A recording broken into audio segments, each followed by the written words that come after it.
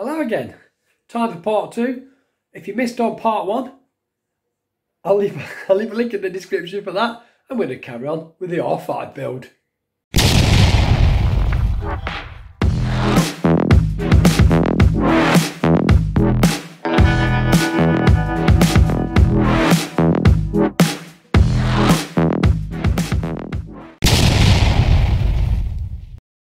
Okay, marvellous. Let's get on with it. Like I said at the beginning of the video, if you need to see the first part of the build, I'll leave a link in the thing. I'll try and leave you a link up here somewhere, or there, or whichever. One of them will take you there. So let's get on.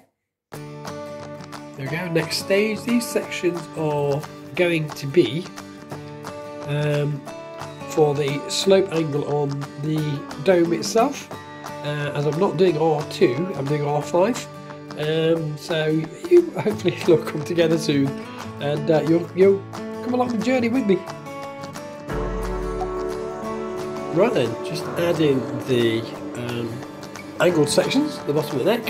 I'm customising the whole thing as I go along. There's some more to put on, and I'll put the lower section on, and that'll be the dome. Basic skeleton of it done.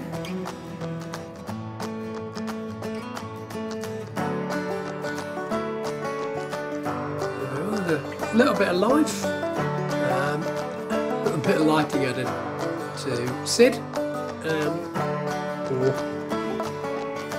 R5 1D. So a little bit of life in there. They're in there finished, just checking out the work. So this is the next part. Put some paint on just to see what it's going to look like. It's started to look nice.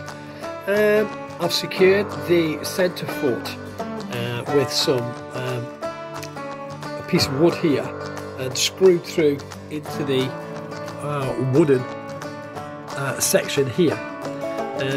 This isn't actually finished at the moment. Just I wanted to get an overview, so I've painted it. Still needs sanding, so I'm going to have to prime and paint it again. The shoulder sections have been put in. Again, they need to come off yet, and they need smoothing round. I have devised a bolting system for the shoulder section, so they're now really solid. And as you saw, standing on its own, it's really solid and positionable. The head itself, I think I'm going to thin down this collar to about half the width, because I think that will look better. And it's coming together quite nicely.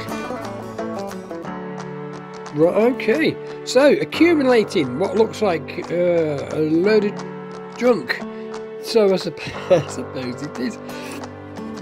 But these are the side sections which go at the side of the ankles of the actual feet themselves. I've got lots of like batteries here and wiring and servos. More servos, LED lights, small motors. I've been collecting bits, basically a receiver for sort of put the head to be remote control,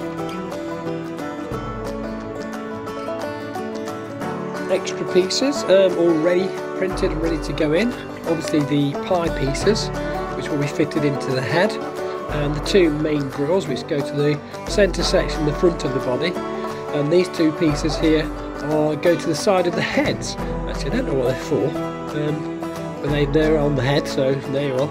And these two sections here fit in the shoulder section at the top of the legs.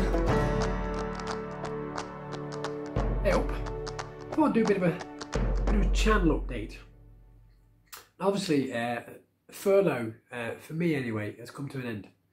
So the videos may not be coming out weekly as they were. So bear with me on that. The project's still ongoing, but I'm going to have to keep that to days off. The 3D printing's come to a stop. That's purely because the unavailability of PLA at the moment in the world.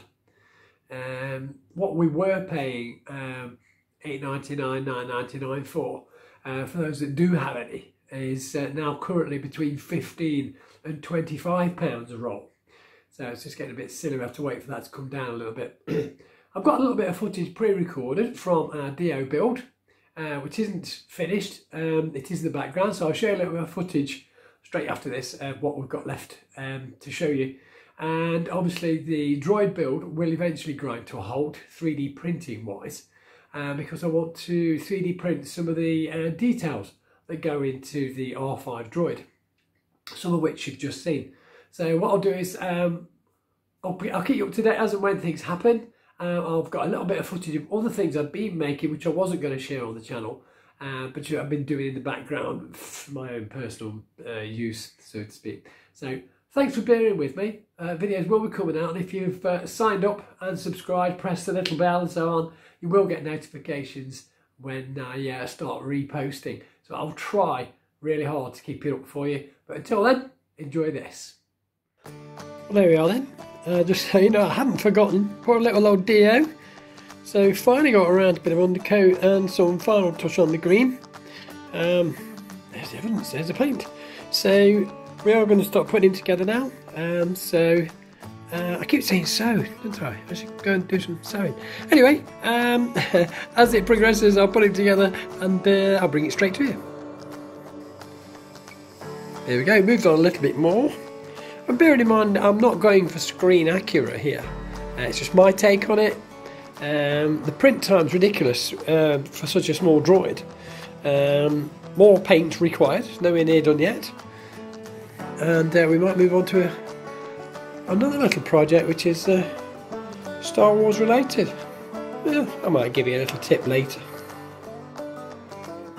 There we go, this is for the parts of a lightsaber I've been working on. Just for me. I wasn't going to use it for a video actually. There's just some spares I need to fit into it yet.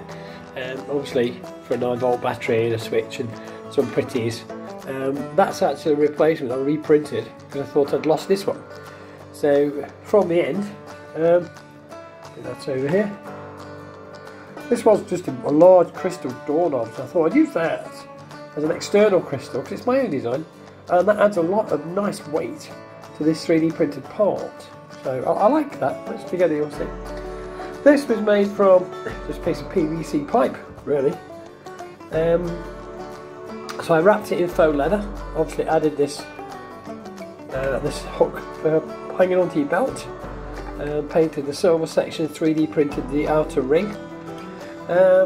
This section goes on the end, obviously. And I designed all this myself, obviously in the CAD before I printed it. And as this one here, with the holes, that's going to slot inside the pipe. The holes are for 5 LEDs and 1 actual laser, like from a laser pointer, which I've actually put in here. And what I've done is I've glued some washers together, fed the wires through there to go to the switch and battery, obviously, because the washers add a nice bit of weight to the front end, and the crystal adding weight to the other end, obviously.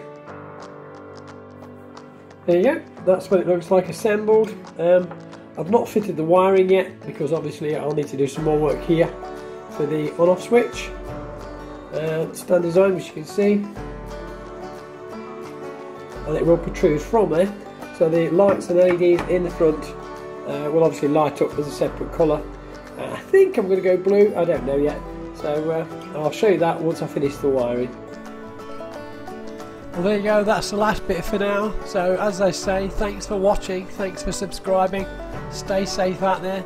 I hope you're enjoying what you can see of my War of the Worlds diorama. Stay safe everybody, I can't say that enough, and I'll see you next time. Thank you.